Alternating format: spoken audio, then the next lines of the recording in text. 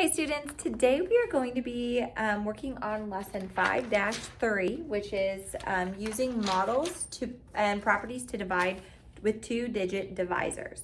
So here is our learning goal. You can say it with me. I can use models to help find quotients, and you'll need your workbook and a pencil. So pause right here and go get it if you need it. And then we are on page 189. Okay, so you guys have a grid. You need your workbook out and open. You have a grid on your workbook that you'll be able to work through. And here is our solve and share problem. A parking lot has 270 parking spaces. Each row has 18 parking spaces. How many rows are in this parking lot? Solve this problem any way you choose. So go ahead and pause the video here and you will go ahead and try to solve through this, and then we'll talk about it together. Okay, well, we need to divide our number, and you can use that grid, or we can just work through our division steps. So what I'm going to introduce to you is our does McDonald's sell cheeseburgers? And obviously, yes, McDonald's sells cheeseburgers. But our D stands for division. Our M stands for multiplication. Our S stands for subtraction. Our cheese stands for check. And our burgers is bring down. So if we have 270 parking spaces, and I need to split it up by how many parking spaces are in each row to figure out how many rows are left. So we've got our divisor in the box, dividend's in the box, sorry. So dividend, and it's in the at the end of our problem in here. Our divisor is on the outside and quotient is up top. Now what's different about this is when we write it just horizontally, we have our dividend divided by the divisor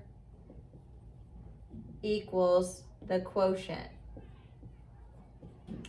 Okay, so now I need to start with dividing in my divisor into my dividend. So we just go row by row. So does 18 divide into 2? If you say no, that means a 0 goes there because it doesn't fit. Does 18 go into 27? So yes, it will go in. Now we need to figure out how many times. So if I have 18 and 18 and 18, and you can really just do the math off to the side. Don't try to guess. I think in multiplication we were trying to guess sometimes and then we got the wrong answer. So 8 and 8 is 16, 36. So is that too big? Yes, it is. So we just have one time that it goes in there, 18. Now we're on to multiplication. 18 times 1 up here is 18. And then I'm on to sell or subtract. 7 take away 8. Can I do that?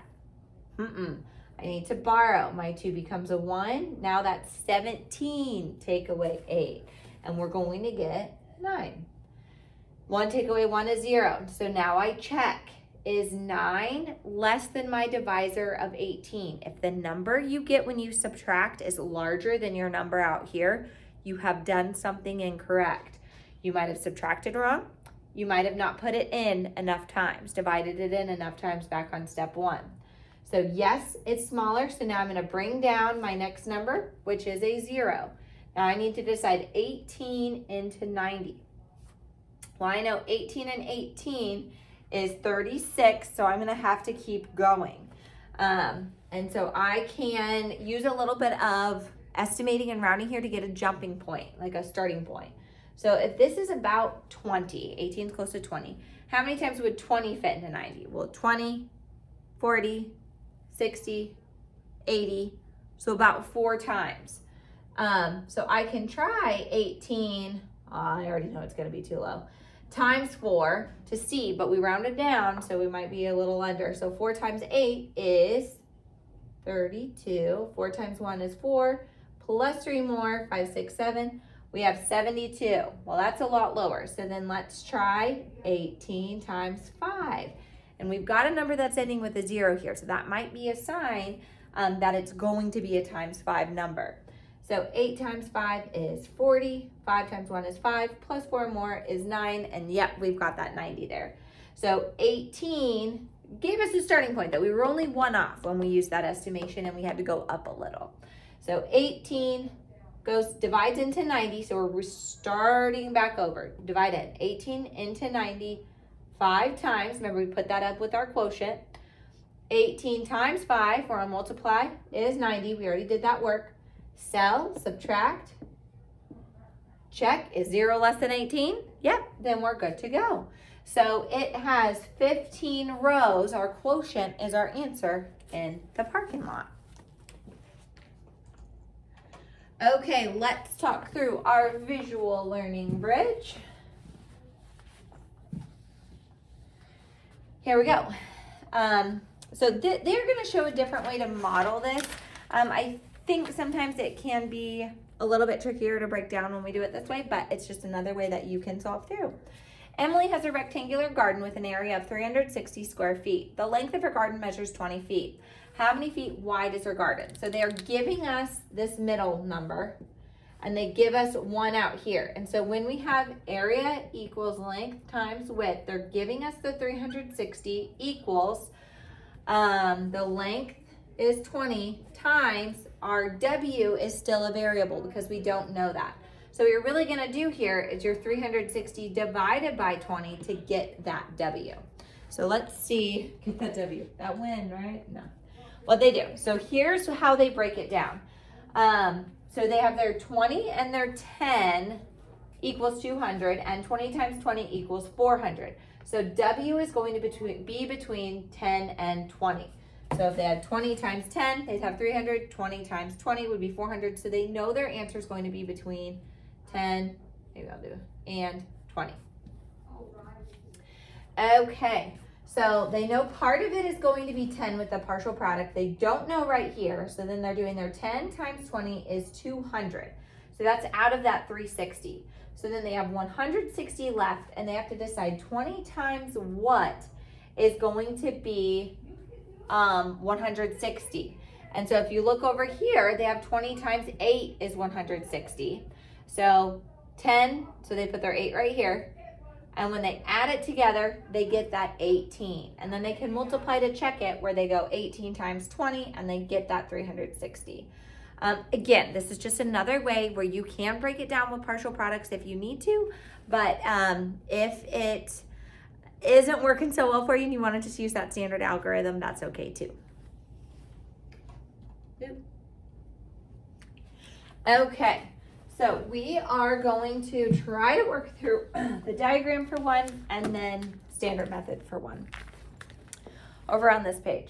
So we are finding 156 divided by 12. So on one side, wait a minute, oh, here it is.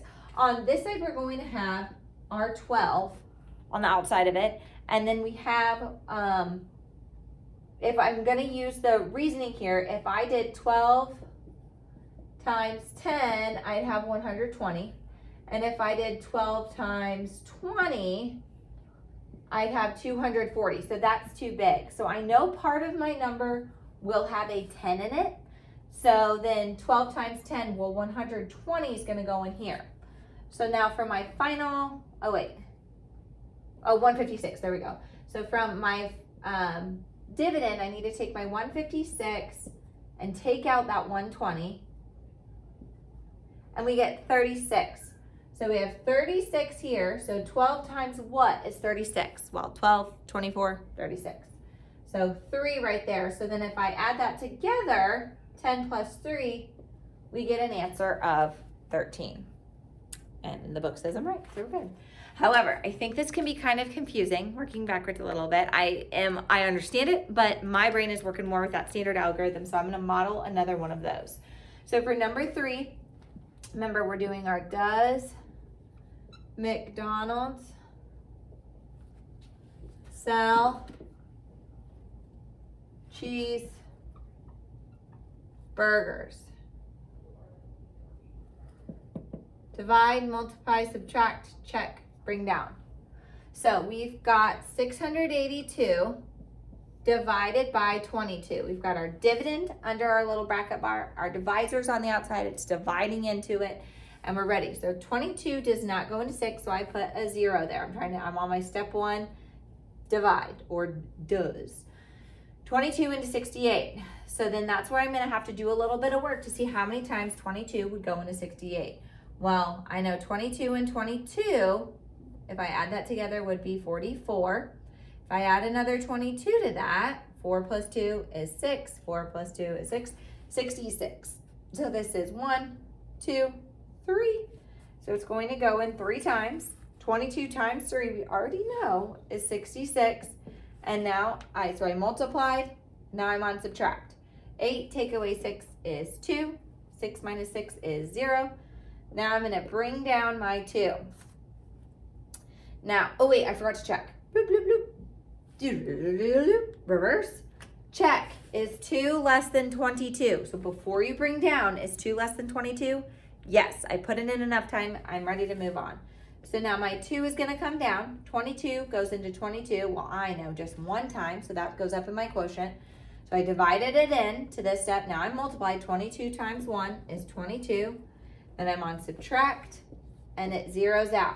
So my answer for number 3 is 31. Okay, go ahead and give number 4 a try, and we will talk about how to solve through it in group. If you want to draw out the little, we've got like a big square, a little square, put your 11 over here, and then if you think, well, 11 times 10 is 110, so part of this is going to be your 10. 11 times 10, you've got your 110. So if you want to finish working through it that way, you have to take your 143 minus 110. You can, or you can try to work through it with the standard algorithm. That's the way my brain is making sense of it a little bit better. Okay, give it a try and we'll see you in the group.